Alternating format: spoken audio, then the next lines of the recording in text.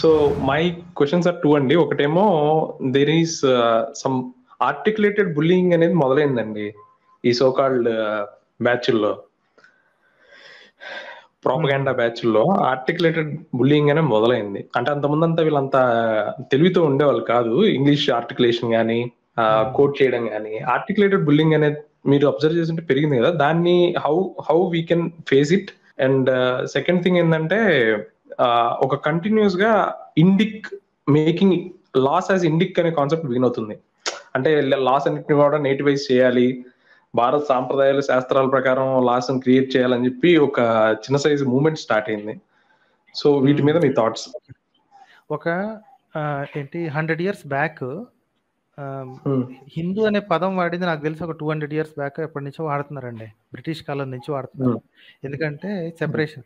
So అప్పుడు జనాలందరినీ కూడగట్టుకోవటానికి అందరూ మీరంతా ఒక రకము, మీరంతా ఒకే రకము అని చెప్పటానికి వేరే ఏ పదం దొరకలేదు. ఎందుకంటే అప్పటికి ఒక పదం అంటూ లేదు.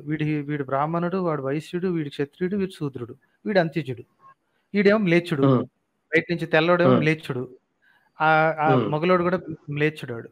ఓకే, సో ఇలా ఉండేసరికి there is no unifying factor.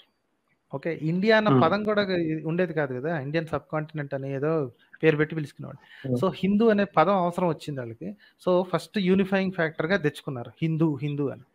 ఇప్పుడు వచ్చేసరికి హిందూ అనే పదంలోని ఇన్ని రకాల సెపరేషన్స్ ఉన్నాయి. Now people started getting educated కదా, వాళ్ళకి అన్టెనబుల్ గా అనిపిస్తుంది. హిందూ అనగానే మొహం మీద బూడిద రాసుకున్న కాషాయ సన్నాసులు తప్ప మిగతా వాళ్ళు హిందువులు కాదా అంటే మేము హిందువులం కాదా.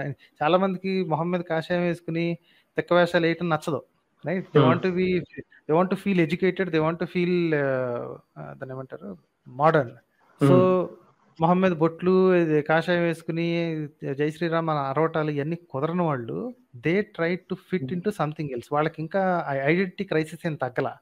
సో హిందూ అనే పదాన్ని మిగతా వాళ్ళు ఇప్పుడు మాలాంటి వాళ్ళు కానీ, లేకపోతే రేషనలిస్టులు కానీ, లేకపోతే ఈ పిచ్చ లేనోళ్ళు కానీ హిందూ అనే పదాన్ని పాకెట్ చేసేసారు. ఏం పాకెట్ చేశారంటే హిందూ అంటే చాలా అతివాదులుగా తయారవుతున్నారు అని. So now they want to get rid of the word Hindu. Now they want to identify with something else. అందుకని ఇండిక్ అనేది తీసుకొచ్చారండి. నేటివ్ ఇండిక్ అనేది తీసుకొచ్చారు. ఇట్ ఈస్ ఆల్ దాన్ని ఏమంటారు old urine in new bottle అండి. ఓకే, అంతా అదే దరిద్రం. వాళ్ళకి ఆ శాస్త్రాలు, ఆ దరిద్రపు పురాణాలు, ఇతిహాసాలు ఏ వదులుకోదలుచుకోలేదు వాళ్ళు. కానీ హిందూ అనే పేరు చెప్తున్న కొద్దీ వాళ్ళకి తగులుతుంది కాబట్టి నా ఇప్పుడు హిందూ అనే పేరు మార్చి నీట్గా ఇండిక్ అని, నేటివ్ అని, Bharat and India is are two different things అని, ఇట్లాంటి ఆ సాయి దీపక్ గడి సొల్లు కథలు అన్ని చెప్తాను మొదలెట్టారు. అసలు మరీ టూ మచ్ అయిపోయిందండి వాడిది. అంటే అసలు అంత ఆర్టికులేటెడ్ బుల్లింగ్ బ్యాషింగ్ చేస్తూ అండ్ హీ స్పీక్స్ దట్ ఏమంటారు మీరు ఇండిక్, మనం అదేదో పెద్ద ఒక ఏమంటారు ఒక బిలాంగింగ్నెస్ తేవడానికి ట్రై చేస్తుంటాడు. అదే చెప్పాను కదా, 200 years బ్యాక్ 150 years బ్యాక్ ఒక యూనిఫైయింగ్ ఫ్యాక్టర్ తీసుకొచ్చారు. ఇప్పుడు అది కూడా అర్థమైపోయింది వాళ్ళకి. ఇండిక్ ఇప్పుడు this is an attempt to try and include Christians and Muslims also అండి. So I can't find heavy fault with this. కాకపోతే ఇండిక్ అంటే ఇక్కడ పుట్టినోళ్ళు, మీరందరూ కూడా ఇక్కడ పుట్టినోళ్ళే. మీరు క్రిస్టియానిటీ అయితేనేంటి, ముస్లిం అయితేనేంటి, మీరు ఇక్కడ పుట్టినోళ్ళు కాబట్టి so you are all Indic people, indigenous people అని చెప్పడానికి ట్రై చేస్తున్నాడు.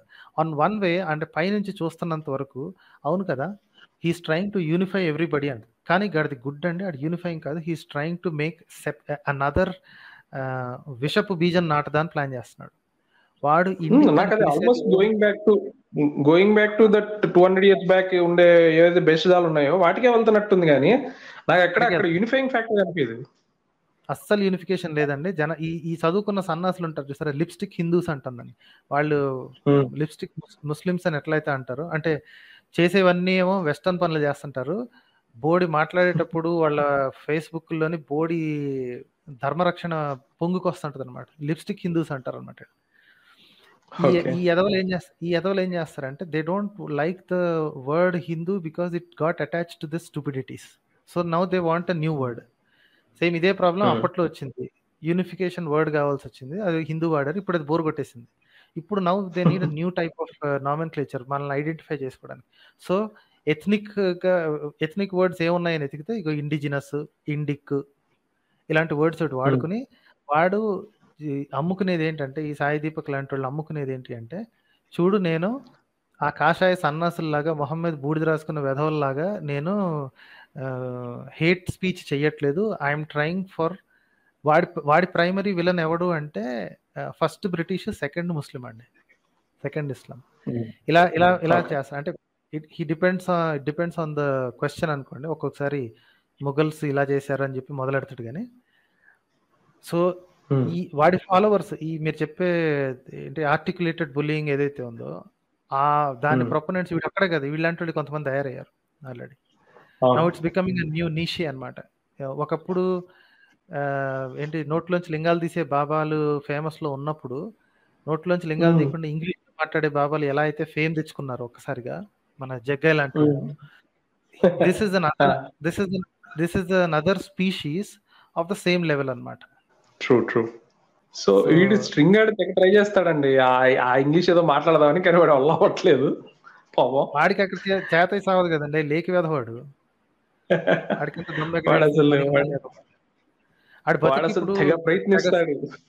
ఆడు స్టైల్ కొడుతున్నాడు. దేశం అంతా ఇప్పుడు నన్ను ఒక విలన్ చూసినట్టు చూస్తుంది, నన్ను ఏదైనా సరే చేసి నన్ను ఏదో చేసేస్తారు, నన్ను చంపేస్తారని. ఎదవ తెలివితే అట్లా ఆడి బోడి బతుకుని కనీసం పట్టించుకునేవాడు లేడండి బాబు. ఆడిప్పుడు ఒక వీడియో చేస్తే అంతమంది, ఇప్పుడు 1 million పైన సబ్స్క్రైబర్స్ ఉన్నారు కదా, ఎంత రావాలండి ఆడి వ్యూవర్షిప్? అవును, ఎవ్వడు పట్టించుకోవట్లేదు. ఇప్పుడు ఈ 2-3 దెబ్బలు ఇలాంటివి తగిలాయి అనుకోండి, ఇప్పుడు రేపు తెలంగాణలోని, మధ్యప్రదేశ్లోని, మహారాష్ట్రలోని దెబ్బలు తగిలాయి అనుకోండి, ఇంకా ఎదవని పట్టించుకునే వాళ్ళు కూడా ఉండరు. Then he will be reduced to his original. వాడి అవకాశం అంటారు చూసారా, వాడి అర్హత ఎంత అంటే మహా అయితే ఆడి బతుకు ఒక 4-5 లక్షల మంది ఫాలోవర్స్ ఉంటారు అంతే. చాలా ఎక్కువ. అది కూడా అంతకంటే ఎక్కువ ఉండే అవకాశం లేదు, అంతకంటే ఎక్కువ చూడను కూడా చూడట్లేదు. ఓకే సార్, వీళ్ళందరినీ డ్రైవ్ చేసే ఫ్యాక్టర్ ఏముంటుంది సార్? అంటే ఇప్పుడు వాడు ఉన్నాడు, స్ట్రింగ్ వినోద్ ఉన్నాడు, వాడు అసలు ఎంత ఇడియాటిక్ గా అంటే మీరు ఇందాక ఎకోస్ ని ఎనర్జీస్ గా క్రియేట్ చేసి, ఆ గ్రాఫిక్స్ చేసి, అన్ని చేసి ఏదేదో చేస్తానికి ట్రై చేస్తుంటారు. వీళ్ళ డ్రైవింగ్ ఫోర్స్ ఏముంటుంది బేసిక్ గా? At the end is it money are stupidity? Is for sure. And they bank on it completely. ఎందుకంటే వాడికి యూట్యూబ్ మీద డబ్బులు సంపాదించాలి, నిజం చెప్పి చేస్తే చాలా తక్కువ డబ్బులు వస్తాయి. సో కాబట్టి జనాలు ఎదవలు కాబట్టి ఆ ఎదవతనాన్ని వాడుకోవాలి. You think he believes everything he says అండి? వాడు అస్సలు believe చేయదంటే he only banks on other peoples stupidity అంతే.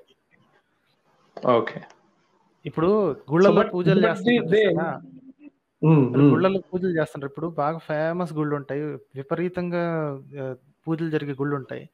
అసలు అక్కడ పూజారి ఎవడో ఉంటాడు, పురోహితుడు, వాడు ఈ తన పేరేంటి, నైవేద్యం కాదండి, ఏంటది, సామ్రాణి కూడా కాదు, వాట్ ఇస్ దట్, క్యాంఫర్, కర్పూరం వెలిగించి తిప్పుతాడు చూసారా? అసలు ఆడి మొహంలో ఇంట్రెస్ట్ ఎప్పుడైనా చూసారా మీరు? అసలు next time if you go to temple observe careful అండి. వాడేంటంటే ఇదొక జాబు, అసలు దేవుడిని చూస్తున్నానన్న ఇది కూడా ఉండదు. ఎందుకంటే వాడికి తెలుసండి ఇదంతా బుస అని. బయట నోరెళ్ళ పెట్టుకుని దండం పెట్టుకుని సన్నాసులు ఉన్నారు చూసారా, వాళ్ళు దక్షిణ వేస్తే తిందామని వెయిట్ చేస్తుంటాడు తప్ప వాడికి తెలుసు అక్కడ ఆ రాయని, ఆ రాయికి ఎటువంటి ఇదే లేదని. మొట్టమొదటి నాస్తికుడు పురోహితుడేనండి, ఆడికి తెలుసు అక్కడ ఏం లేదని. కాకపోతే జనాలు హౌలగాళ్ళు, ఆ హౌలేగాళ్ళని వాళ్ళని ఆ హౌలేగాళ్ళుగా ఉంచితేనే వాడికి ఉపయోగం, వాడికి భుక్తి. సేమ్ ఫర్ దిస్ ఫెలో, అంతే. సేమ్ ఫర్ దిస్ ఫెలో అండి. జనాల మూర్ఖత్వమే వీళ్ళకి ఫ్యూల్ అండి. జనాలు ఎప్పుడైతే తెలివిగా ఉండి ఈ దిక్కుమాల సోది, వీడు చెప్పే సోదికి కనీసం ఆడికన్నా నచ్చుతుందా లేదా అని చెప్పి చూడటం మానేస్తారు చూసారా, అప్పుడు ఆగిపోతుంది. Okay, fine sir, that's it from ఈ వారానికి చాలా రోజుల తర్వాత. Thank you, it was nice talking to you. Thank you అండి.